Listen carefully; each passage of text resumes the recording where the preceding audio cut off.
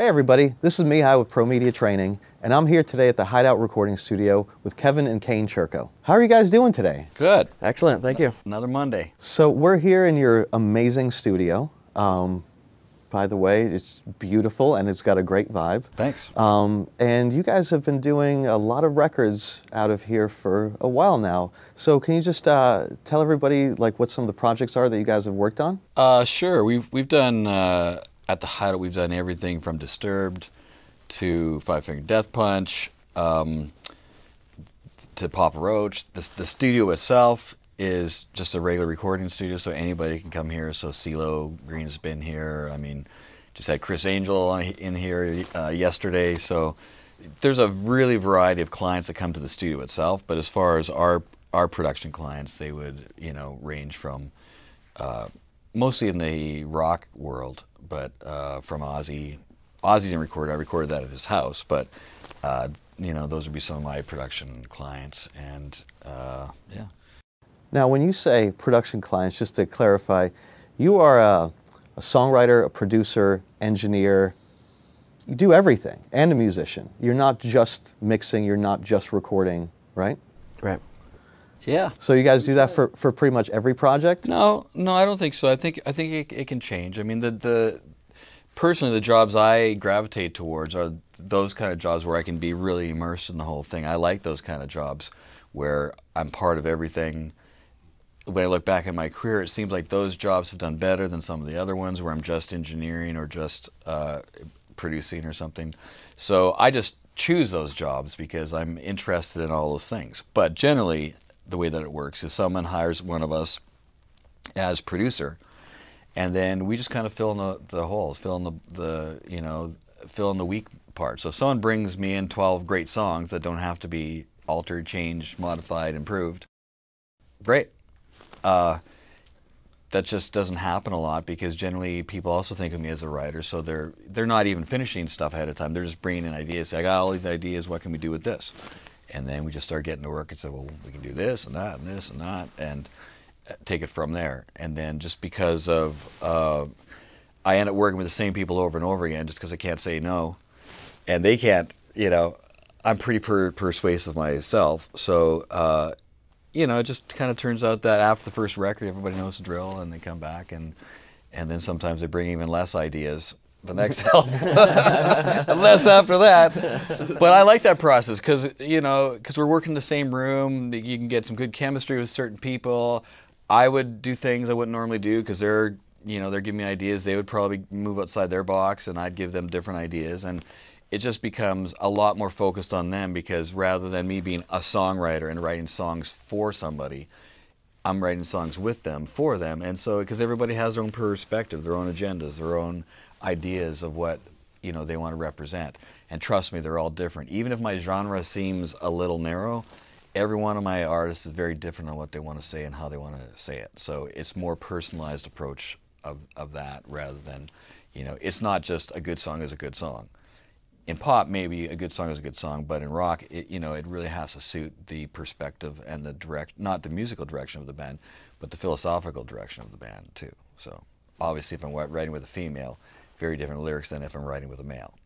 So if they come in here and don't have a whole bunch of songs, no problem. If they have all the songs, no problem. Then if they need, some work on the arrangements, we can do that. If you just kind of look at the weakest link. I just kind of look at everything as, what's the weakest link? What's the weakest thing about this song or this project? And then you fix that. And then obviously there's another weakest link, and then you fix that. And then you go up that chain until finally there's nothing you feel you have to change, or you've run out of time, or you've run out of the ideas that you need, and then you're done. Mm. Wow. So let me ask you guys, like Kane, how do you approach, and then Kevin, please answer as well, how do you guys approach what projects you will undertake, like what you're going to take in as a personal project like that? I think it's similar for both of us, but maybe a little different. In general, I think clients kind of seek us out first. Usually from past records we've done. It's rarely that I'm contacted by the industry. Usually I'm contacted by the bands directly first. A singer just heard a record, and I like this record, and I want to make a record like that. And we start a conversation. It usually starts at a conversation. Which is, I don't want to interrupt, but which is actually amazing these days because you can connect to those people through social media. It's easy to find everybody these days, whereas maybe 20 years ago, if I was a fan of Mutt Lange, I couldn't just connect with Mutt Lange and say, "Can you produce my band?" You know, but now they can. They can contact him direct. Yep. Yeah. No. And it starts there. We try to jump on the phone, try to talk to them, see if just our philosophies and personalities align, because that's very important. I mean, when you're spending 3 or 4 months in a studio in a small space with some people, it's a lot better when you like the people. And records for us aren't 3 weeks of coming in here to record and leaving. I mean, it's a process. Like I said, we're stripping everything down, building it back up. Especially when you're doing writing with those people, because that's a very personal thing, and it's their baby, really, ultimately. And you're kind of the nanny for a minute, sort of helping them take care of it until you don't need to anymore. And that's what I am, nanny. It seems like a lot of great things start with a conversation, and it builds from there. And I'm assuming that, Kevin, you kind of the same thing. You hang out and have a conversation with people and get to know if the philosophies line up, right? I mean, honestly, these days, I think we can assess the artist very quickly, based on this is what I do every day of my life. And so even before the artist gets here, you can find everybody online. You watch interviews with them, you get a sense of who they are, you look at the past catalog if they have one, and you go, okay, this is what the band has done. And then generally I'll get on the phone with them and say, okay, I kind of know what you've done. What do you want to do? How can I help? Because ultimately we work for the artist. I don't look at it, any other way than I'm an employee of the artist. And so I look at it also as how can I bring value to that person? And if it's somebody who's pretty self-contained, meaning that they can kind of produce their own records, I'm not interested. Because, well, you can already do it. Why do you want to come to us and why do you want to come to me then?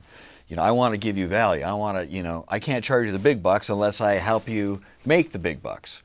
And so a couple things have to happen. First of all, they have to be willing to give you some kind of license, which generally means they like your past stuff.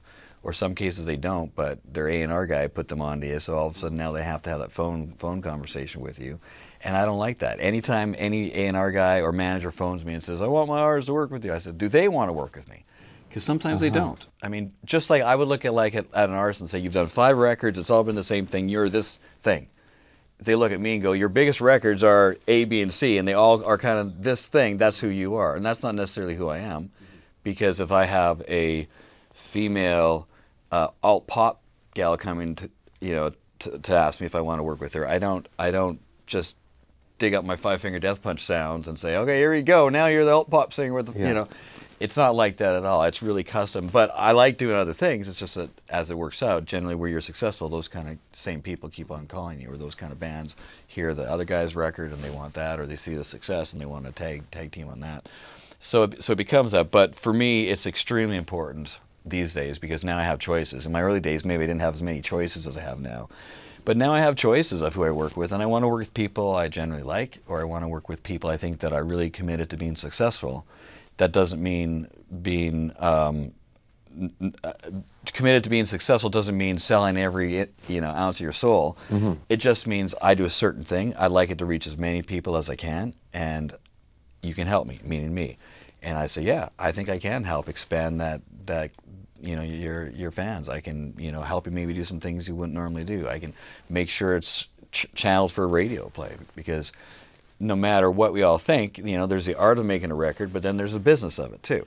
And if you don't take care of the business, you can't even make the art unless you just have some rich brother. If Vincent van Gogh could have his brother could finance him. I mean, not many people are that lucky. So if you go to a record company, the record company wants to make money back. It's simple. And so I find my biggest job and my biggest advantage, and this is starting to sound like hire me. It's not that at all. But I think where I get it, is that I really work for the artist, but part of that process to liaison to the company too, and make sure that everybody has what they need. Mm-hmm. So if the record company is expecting 3 singles, well, the client, the artist has to know, okay, we definitely got to get 3 singles out of this because that's what they want. And if we get 3 singles and you like those, great. If you don't like them, well, you might have to compromise a little bit because they need that to sell your other 9, 12-minute long epic masterpieces that are going to get played on radio and give you the advertisement. Radio, singles, videos, they're an advertisement of who the artist is. And that's the most important thing. And that, those other songs will create fans. But the singles are kind of like the jingles for the rest of it. So it's really interfacing everybody and making sure the goals are clearly defined. And if you don't want to do radio songs, don't tell me you want radio songs because we can have fun all day and just create interesting music. But let's not do that and then at the end of it say, where's your singles because you told me you didn't want that. Now, let me ask you, so a lot of people in the questionnaire had kind of asked when you do decide to work with an artist, how do you approach the beginning? How do you start a new production? Like, is there a certain philosophy? Is there a certain, okay, we always start with drums and bass first and we figure out those parts? Or is there a technique or a style that you guys gravitate towards with starting a production and knowing where to begin with an artist? I'll let you take this one, but just the first thing I'll say is the first thing I do on any new project is we just go for lunch. And we just clearly get to define what we're doing and just talk about it rather than get into it and me passing a guy a guitar and say, okay, go. Wow. You gotta be able to talk about it because music is an emotional thing. And it's just not somebody brings me a demo, I play the demo and we recreate that. It's that whole thought process that maybe we had on the phone earlier on, but now we're having in person. Like, has anything changed? What are you listening to? What do you like? So it's a continuing conversation from the beginning, and it just evolves and evolves as you get to know one another. Absolutely, and I think at that point, the conversation when you start the project becomes, what's our goal? What's the team's goal? Because you need to establish where you're going. Kind of. I mean, you can arrive at different places and still end up somewhere cool, even if you didn't plan to get there. That happens all the time. But I think as workers, we like to think about where we're going to end up and then try to get there. Whether it's we know we need 3 singles, okay, that's part of our goal. We know we want to do 3 epic 12-minute masterpieces. That's on the album too. That's part of our goal. Maybe it can be what we want to talk about. Often our clients can be going through different personal things, different things in their lives. What do they want to say? What do they want the theme of the tone of the content of the record to be? Let's say. Yeah. And really trying to satisfy those. Maybe talking about past songs they've done that they've loved. How do we, capture some of the elements of that? It can be something as simple as we've done a slow song once and we want to do more slow songs, or it can be something as specific as we did one song before where we started right with the vocal, and that was so cool. I write out a note, let's write one song when we start with the vocal, and really try to capture just all the wants and things that we think we want to produce, and brainstorm them, flesh them out. From that point, it becomes just how do we get there? Yeah, in the studio, then it doesn't have to become too much of a we need to talk about this. It's more like we just need to do it. We've already talked about it. We already know it. Here's what the guidelines are. It gives you an anchor point to revert back to, too, because then you can say, well, when on day one you said you wanted this, this, and this. And maybe at that point they're asking for something different. And now they want 12-minute masterpieces instead and of 9. Again, it's fine to change direction, but sometimes they'll be like, oh yeah, you're right. Thank you for keeping me in check. You're right, this wouldn't fit with the tone of the rest of the record, even though it's cool. And it's easy as an artist to go in tangents. I think it's our job to try to save people from those tangents. A lot of times it's saving them from themselves, or rather keeping them focused on what truly will help their career in themselves. But I had one record that we were both involved on. Literally, we finished 6 songs, and in the middle of it, the A&R guy calls us and goes, yeah, music's changing now, so we love what you did, and that's exactly what we asked you for, but now you got to do this. And it was similar. They're just rock bands, so it's not like it's going to be that different, but we had to then morph it into a whole other thing. So it's like you have to be flexible, but at the same time, I like to know, and I like to make sure everybody's on the same page. I can't have the artist working against the label and the label working against them. And even if it's to the point of the label knows the artist doesn't want to do those things, but as long as everybody agrees they have to be done, it's not that hard of an experience. It's not that bad of an experience. It can still be fun. You know, I mean, a lot of times, sometimes it's difficult, or when it is difficult to get an artist to try new things. I think the advantage that we have too, like owning our own place, is that I don't have to go on the hook necessarily for studio time. I mean, yeah, I got to pay the bills and all that, but it's not like we have to phone NRG and book 4 more days of studio time, and someone's got to, you know, fork over that cash. So it's more along the lines, I think the best thing to do for anybody is just try things.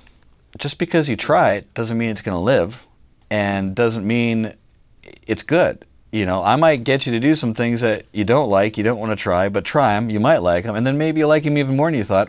Or if all we do is find out, yeah, you really don't want to do that, then we've checked that box and we won't try it again. That's one of the kind of mantras that I start a project off with the band, and I tell them up front, I say, I love trying stuff, and to me, it's usually quicker to try something than it is to talk about whether or not we should try it.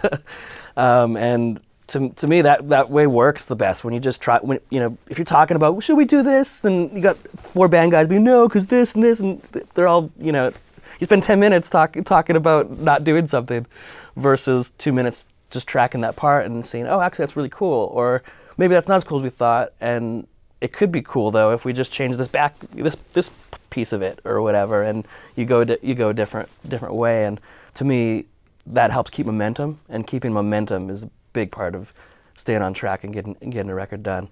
And I think keeping the artist from crawling too deep inside their head when they got too much time, and when you're stalled too long, it psychs everybody out.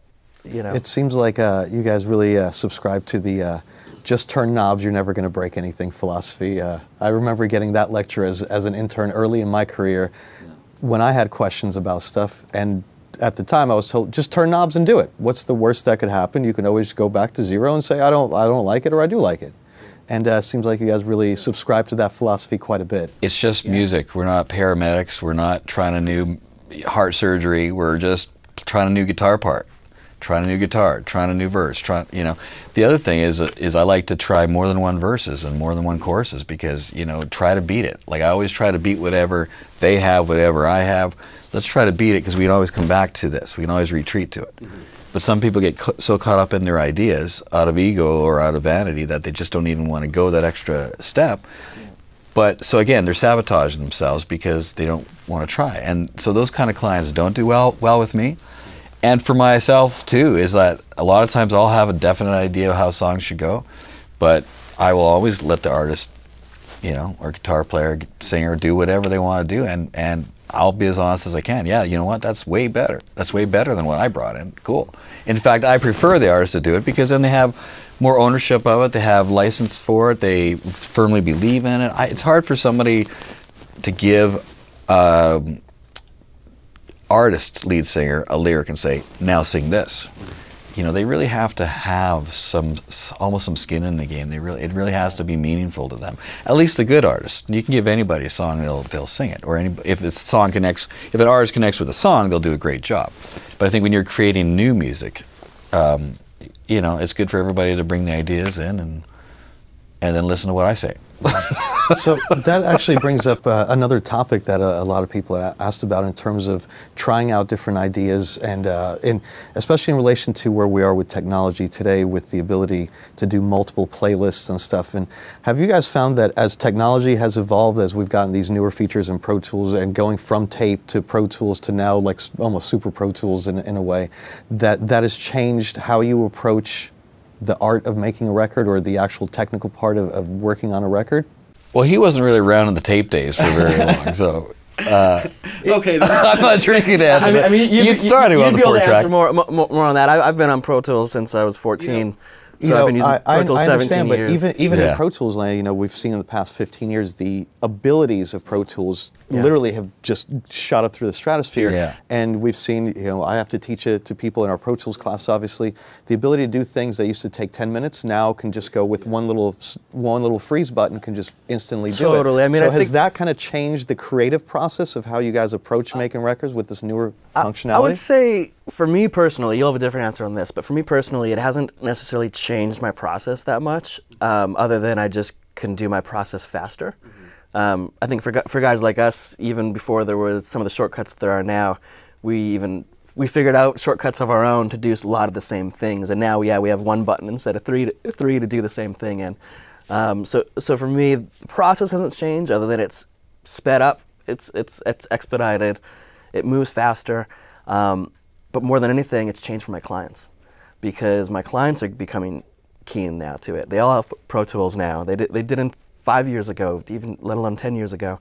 Whereas now they do, so they understand the process of editing a little more and tuning vocals and comping and things like that, which can be both a blessing and a curse. Some bands bring in awesome demos now because they can create much better demos and much better starting points of songs. I'm really lucky that most of my bands, you know, we've been doing so many records that they trust the process and that they rarely even care or get involved in that. You know, the singer's not here while I comp. In fact, really, I mean, I worked with a lot of my singers so many times that I just know what they'll like, and I know what I like, I know what I need, I know what they like, and so very rarely does someone ever come back to me and say, "Can you change that word or that line? I don't like how I sang that line." It's that, you know, I just really try to understand them as we go, so I don't have to waste my time doing something I know they're not gonna like or something that won't work. I think more than anything, it's little things too. They know how quick it is to turn a computer system on and punch something. So even if it doesn't need to be punched, sometimes they're like, "Let me just try this real quick," because they start to know how quick it is. And because my philosophy is to try stuff, and the way I work is a really fast-paced way where it's so fast to try something, you know. Sometimes you get stuck going down roads you don't need to go down when people are aware, I think, of that process a little bit more. All of this stuff about approaching the initial part with the philosophy of dealing with people and communicating with them and whatnot, I'm assuming that this leads to some direction in the recording process, the actual production process. And a lot of people have also asked when they wrote in, a lot of people seem to subscribe to the Tom Dowd philosophy of drums and bass are the foundation of a song, the tracks that the train lives on. So a lot of people have asked about the drum sound that you guys have on all these albums. It's a really prominent, very big drum sound. Is there a specific type of process that you guys go through when you start thinking about recording drums, putting drums together for this type of sound? Is there something that you guys always like to do, or certain types of microphones or preamps or things like that you do to get that tone that people recognize? Yeah, I mean, we both have similar processes because we both kind of discovered things at the same time. I mean, what people don't realize is that the drum sound that we're mostly known for, when you talk about when people ask about that sound, we kind of made it up on his stuff, on his solo stuff. It's like, you have to understand, as a drummer, even though I liked music like, you know, from the 80s, like Def Leppard and AC/DC, and that's had that low kind of thuddy snare. As a drummer, I was the crank it piccolo style and rim shot every 2 and 4, and that's, as you know, most drummers would always prefer to play that kind of drum head than one that's detuned and like soggy and you can't do anything with it. But on his music, the stuff that he was doing at that time when he was a younger dude, he had a low fat snare. He'd play me stuff I want it to sound like this, and I go, "Well, how'd they do that?" So it doesn't sound like it's hitting the rim. They don't hit the rim. I just use the stick, the head on the drumstick on the head. It's fatter without the crack, and then we can compress a different way. If we maybe don't use the cymbals, I can bring the room sound up. So all our decision-making process really came from me basically producing him, in a sense, or me working with him, and us interfacing back. So a lot of the sample library we've accumulated over time kind of started with his music in our house. Mm-hmm. And even if as we went it morphed and changed, you know, according to what band I was doing, that was kind of the foundation of that sound, let's call it. So while discovering that, you know, lots of the processes kind of became similar in the sense that, you know, sometimes if I got to produce a guy like Vinnie Paul, he has a definable drum sound that is different than the stuff that we've done. But yet at the same time, he's mature and pro enough to realize the advantages to changing his drum sound a little bit. So I'll work with him, and it's usually, for me, it's usually for like a new band, it's like old school, set the band up, get the drum kit happening, let's make that drum kit sound as good as you want it to sound, and we'll work with it. Obviously, a guy like Vinny wants more top end and more 10K. on his kick drum and those kind of things. I mean, he defined an epic drum sound himself. So for me to change that, I mean, we really have to work with each other.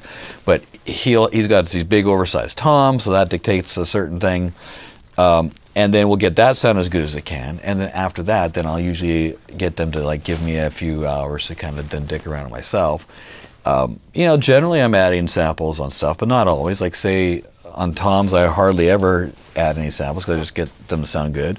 But the definable kick drum these days has a certain thing, you know, a certain weight to it that you can't always just get by just that one drum. And by a guy playing inconsistently, not talking about Vinny, but just any drummer playing inconsistently on the drum, you want that thud every time. So, you know, then at least I would dig into my bag of, you know, enhancer samples, but always trying to enhance the drum kit, the existing drum kit, rather than trying to make the drum kit match the samples. Although we've done that too, where we'll love our samples, but we just wanted to make it a little bit more realer. So we'll program, like on one of his songs, we'll program the drums, and then I'll go out there and play it on a real kit, what we've programmed, and then we'll blend in both. And in that case, I'm actually almost tuning my live snare to sound like the sample does, just so it doesn't sound like a 4-note chord of snares, which is getting pretty common these days as people realize they can put any samples on, and all of a sudden it doesn't sound like a snare drum anymore. It sounds like you know, somebody playing a snare chord. But you know, I mean, it's neither good nor bad. It's just, you know, people's taste and that sort of thing. So getting back to the drum sound, so some of the things I do that we've done that might give it a definable sound compared to other people is simple things, and nothing is the same. One band is the same exact thing, you know. But I like the guys to record without cymbals, because then I can really raise the room mics up. And if you can't do that when somebody's crash riding, you know, riding on his crash, that's a lot of high-end spray going into your room mics that all of a sudden you cease to almost hear the drums in the room mics anymore, and all you hear is high-end spray. Especially if you want to have a bright snare drum and you're already increased the brightness on those room mics, all of a sudden now you got problems because the guy is way heavier on his crash cymbal than he is on his snare. So different things like that. So just to alleviate that, we just put foam cymbals up there, and the guy can still play like he's normally playing, and then we can have almost any unlimited amount of undefinable drum sounds that we can change at a later date because there's no cymbal bleed, and then we just add in cymbals later. The other reason why I do that too is because for me, a lot of times when guys are writing with me or not bringing in complete songs, those songs will go through changes. So right to the end, we might change a part, and if I had to have the guy go back in there and replay that one little drum part again, you know, it's reset up the drums. You know, if in the early days when we booked another studio, we'd have to book that studio again. It becomes a lot more difficult to do if you've got cymbals in the mix, because you can, you know, if all of a sudden there's a push on a kick drum and there's no cymbals, I can just move that kick drum over and nobody's going to know, and then just change where the cymbal goes. Whereas if you have cymbals and a hi-hat and stuff like that, it's sometimes hard to edit the stuff afterwards to what you want. And the bands have learned to like that process, that they come in with one idea and by the time you're done, it's a whole different thing. So let's let the guy play and let's get a good vibe going on, but that's always subject to change at any time, because somebody could have a good idea at any time that it's like in the early days you call it pre-pro, where the band would go into a warehouse for 3 months and get all the stuff down and then just go record it. Well, now we can do that in the studio now. Forget about those first 3 months, and then once it's right, you capture it right then and you move on. You know, I don't think I've done pre-production for 10 years now because it just wastes my time. Yeah, I don't do pre-pro either. Right? It's like if you got good ideas that are pretty close, just come in, we'll capture it, and then if we need to change it, we'll change it right then, and then it's done. You don't have to remember it 3 months from now and write it down and do it the same way, and probably forget the way you did it anyways, or forget what I told you the first time. It's like, well, let's just get it done now, and that saves us time. Now, that actually brings up a really interesting thing that I recall from when I first met you many years ago. In terms of the production thing, you stated in an interview back then that during the recording process, you're basically mixing because of the capabilities of Pro Tools. Is that still the case, that you guys find yourself, as you're in the production process, that you're making adjustments that are mix related and mix oriented towards what will be the future mix? Yeah, absolutely. I think we both prefer to work that way. The only times you kind of can't is if there's some sort of other variables, like the band wants to use a real drum kit only and you have to record drums at the end. Well, it makes it kind of tough to mix to mix properly as you go when you don't have the actual drum tracks you're using on the record. But I think when we're doing how we do it, recording things separate, recording, using things like samples in the writing process and stuff like that, it allows us to definitely start mixing, start dialing in that guitar and that vocal and that bass sound to where once we're kind of finished the song, the mix only almost needs some cleanup and some finesse rather than like having to invent it or whatever. And I think we like that too because the client gets to hear the end result while you work, and it's not one of those things of you're wondering, what's this going to sound like when it's mixed? What's it going to sound like when it's done? It's going to sound like what we're listening to right now. What you're hearing is that, and I think it's more you gain trust that way better. I think I find with the clients when they can actually hear what it is and not feel insecure and the anxiety of wondering, it makes them more agreeable to go on the ride.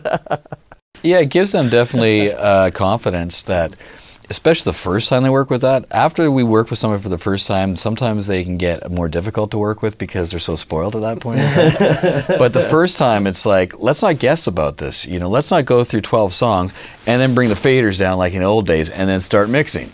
It's like, this is what it sounded like. So if you don't like this, tell me now, and we'll change it now. I think I remember those days when I was in a band and you record all this stuff and you thought you had the best guitar sound of all time, and by the time the mixer's done, a new guy who wasn't even there to record it, it's like it sounds nothing like you thought it did. I think it's important to establish that from the start, and not only that, I think you make better decisions based on, okay, well, this is what we really want it to sound like. This could be the best guitar sound in the world, but if it doesn't match and get fit into this whole mix that we all have agreed is good, then it's got to change. And so I think my productions got a lot better once I realized you have to take sonic responsibility on the way, not just at the very end. A lot of times in the early days, I just make sure the drums were recorded cleanly, nothing had distortion on it. We could always MacGyver it later at another time.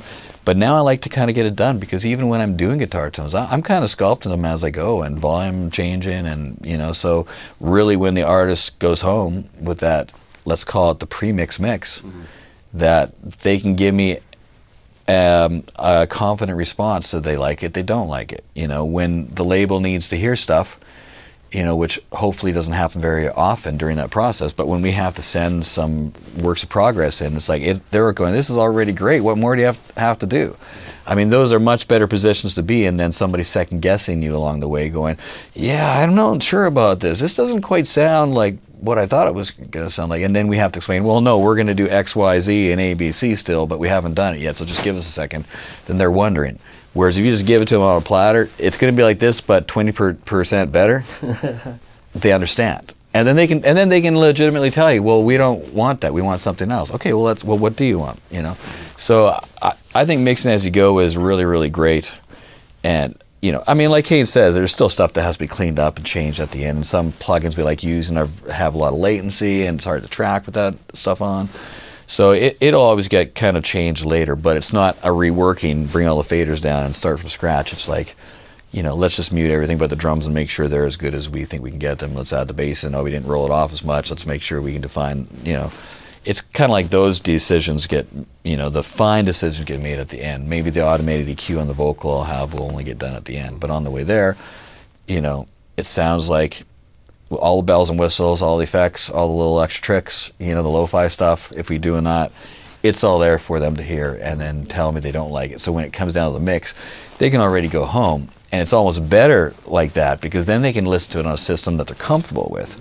Then it's not just not listening here where almost anything can sound good.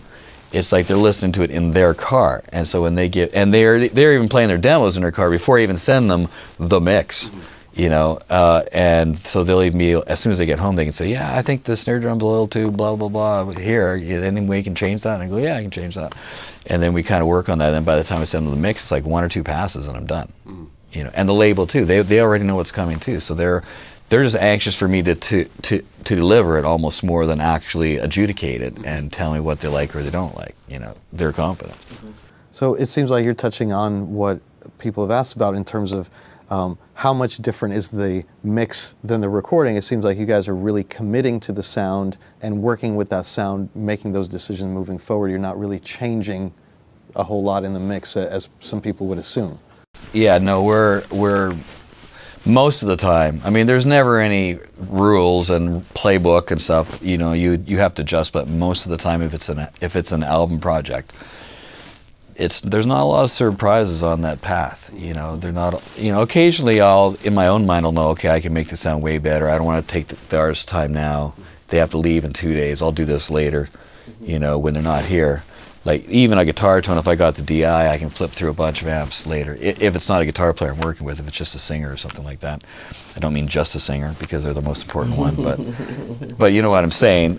I'm not going to sabotage a guy's sound after he leaves or anything like that. Right. But at the same time, if I think, you know what, this could sound better, but we got to move forward. Like Kane says, the momentum is important too. So I don't want to be stopping for hours while I investigate new plugins and different ways of fixing a problem. So we will dig in a lot later, but a lot of times, in fact, it's almost digging in for me more than the artist, where I know I'm not happy with some things.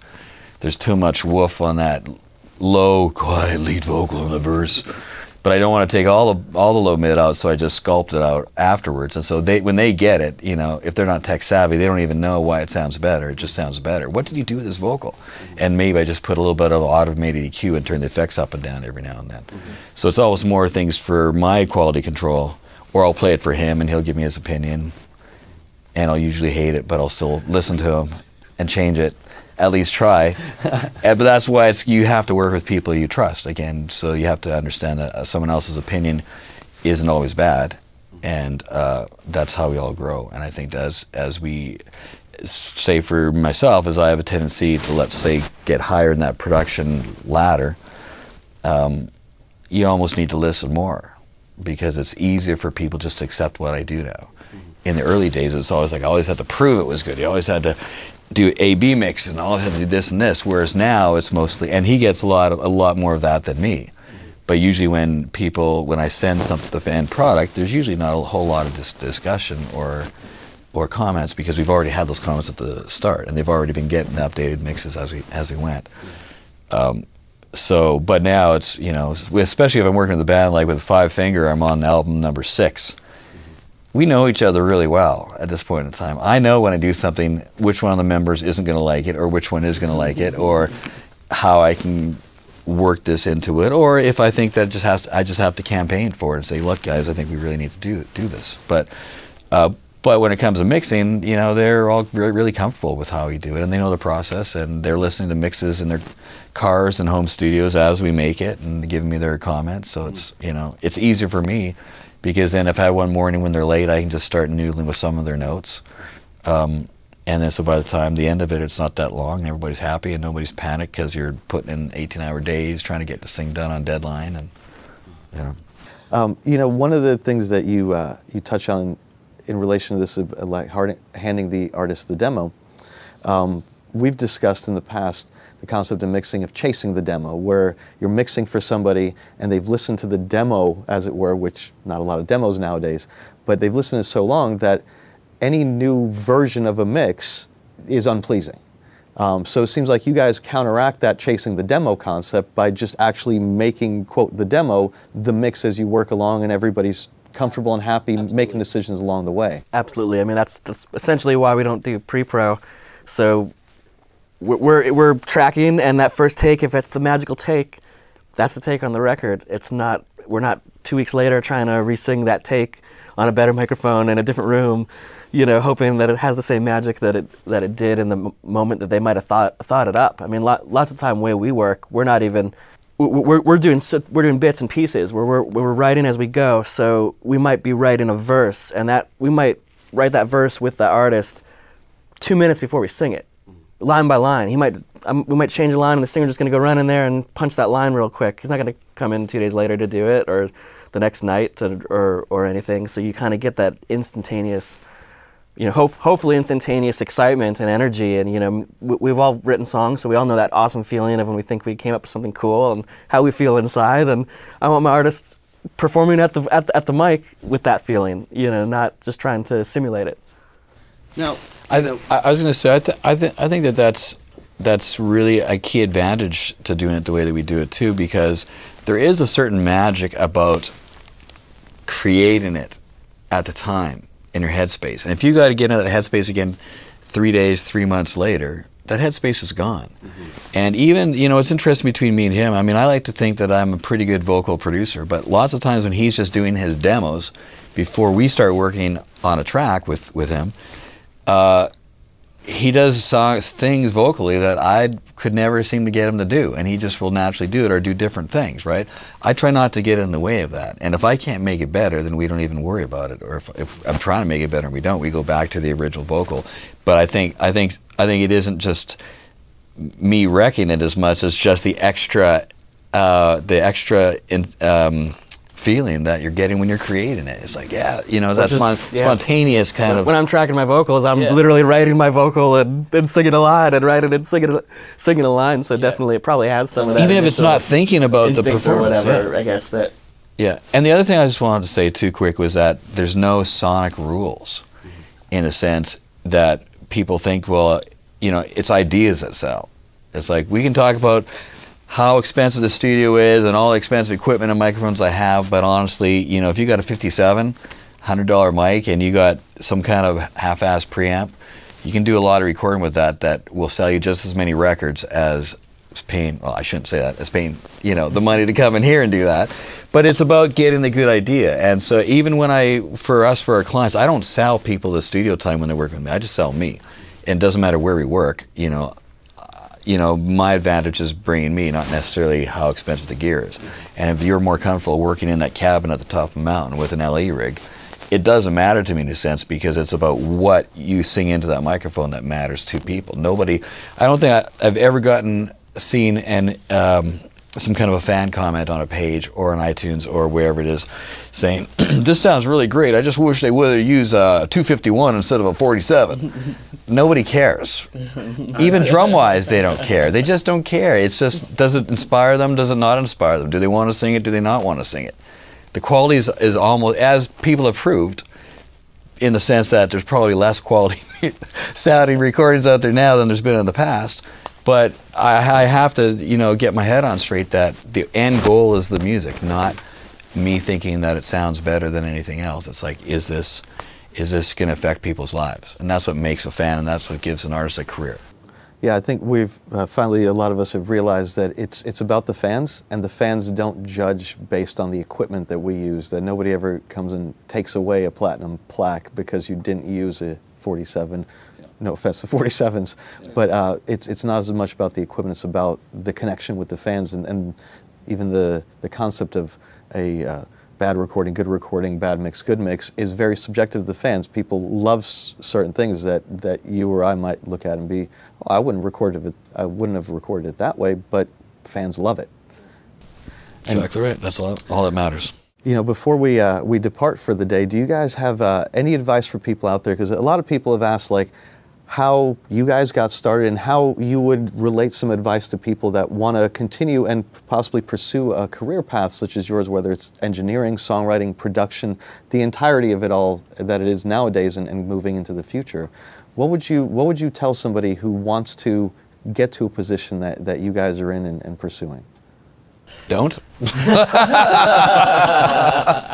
There's easier jobs in life. There's easier things to do with your time. You have to be prepared to have the worst of days and the best of days too. If you're lucky, I've had a lot of good days, you know, so I can't bitch. But at the same time, it's very competitive and very brutal. And but I feel lucky every day coming in here and working, so I guess it's worth it.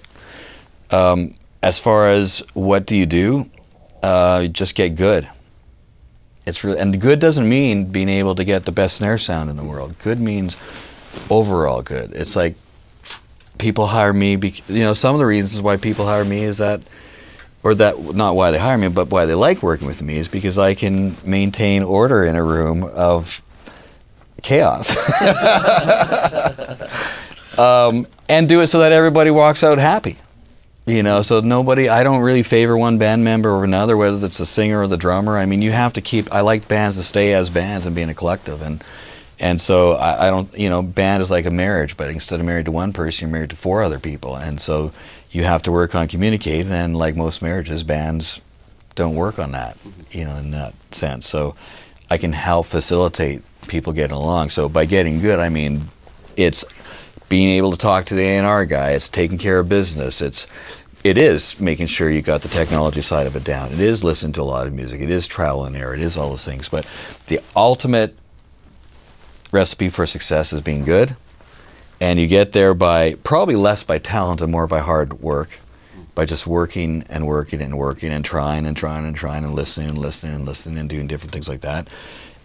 It's of an advantage to start working for somebody better than yourself. Whether that means another producer or just assisting a good engineer so you can learn those things, go help out a writer so you can learn how to write better songs, or even if you just watch the process, you will always learn. So I think surrounding yourself with people, really talented people, is extremely important. And then, you know, if you put it all into it, you know, you will get some kind of success from it. Maybe not in the way that you think. And even for myself, I mean, 20 years ago, I probably wouldn't have thought of myself as going to be, you know, doing all the hard rock records that I do. I mean, I love it, but at the same time, music was going in a different way. I just fell into this and it seemed like my talents were good for it. So you don't always know where you're going to end up, but you will end up somewhere if you work hard and your heart's in the right place. I mean, I know that sounds kind of,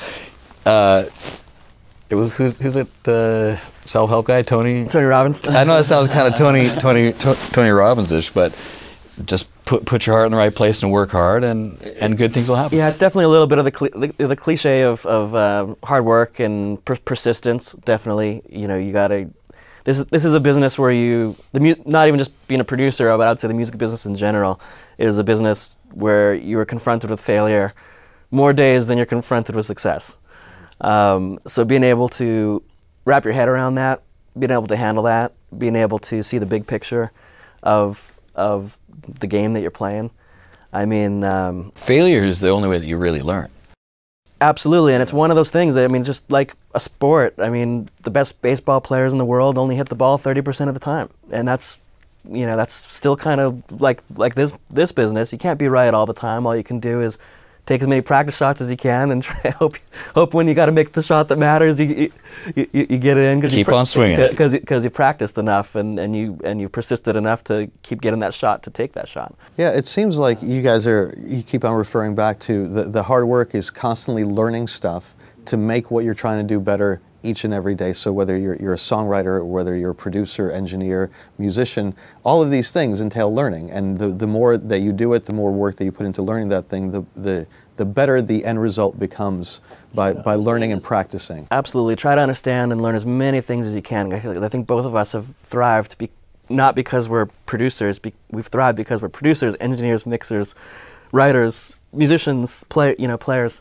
And it's all those talents that have allowed us to be good at any one of those things. But had either of us just set out to just be a mixer, or just be an engineer, or just be a producer, I think our results wouldn't be the same. And I don't think we'd have this place. I don't think I'm good enough to do any one of those things on their own. Be the same. That sounds terrifying. It's being able to attack everything. There's only a few people who can be a guy like Prince, or, you know, be so naturally talented that you can just do it. I mean, for the rest of us, you know, regular people, we just have to try really hard, you know. And the persistence, I think what he said is extremely important, because you have to understand, and here's a good example, that our assistant here now, who's an employee of the studio, came to us for 2 years. He was trying to get a job with us for 2 years. And I basically didn't even really remember he was asking us for a job. But he kept coming back, and he eventually, for his school project, he had to do like some kind of a filming thing. So he arranged for Kane to answer some questions for like the documentary or film school project, whatever he was doing. And that let us meet him. I said, oh, this guy's actually okay. You know, again, it's that personality thing. It's that we blended in with him nicely. And then when we moved from our old studio to this studio, we needed some labor. And that's when we find out how much the guy really wants that job. And I got my daughter Chloe to call him and ask me once to come help us move some stuff. And of course, I think he was going to, I don't know, Knotfest or some kind of Ozfest or some kind of big festival that date. He canceled that whole weekend so he'd come and help move drums from Studio A to Studio B. So because of that, you know, 2 years later, he got his job. And even then, we just took him on as an intern, but very quickly he proved his value and he got work. So just get good. You know, he got good, but he needed the persistence, you know, an effort to actually get to where he wants to be. And now he's recording stuff and doing his own projects. And that seems to be the common thread that everybody in the industry has always said, that you just keep working. You never stop creating, whether it's mixing, writing songs. You just keep working, you just keep working, you just keep working, and that in and of itself is practice. And don't accept no. Labels turn me down all the time. In fact, even to this day, people keep saying no. Yeah. That doesn't necessarily mean no. That means keep trying. That means try harder, find another angle, do it yourself. I mean, generally for us, what no has meant was we'll just do it ourselves then. And even out of this day, I have some new artists that I'm trying to get signed. If they can't get signed, we're going to do it ourselves. You know, you have to have that belief and a whole lot of work. Well, thank you guys so much. Cool. Until the next time, we'll do some more videos with Pro Media over here at the Hideout. Thank you.